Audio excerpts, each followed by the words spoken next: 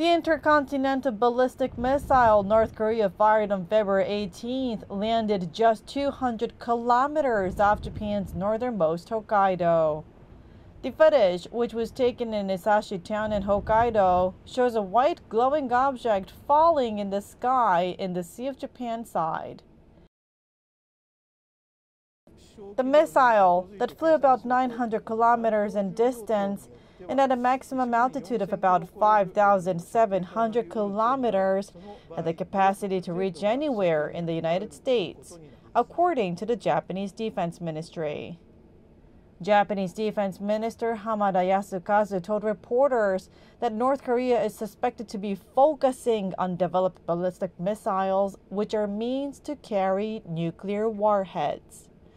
Prime Minister Kishida Fumio strongly condemned and protested the North's actions and held a National Security Council meeting to analyze the missile. North Korea launched an ICBM just a few months ago in November last year.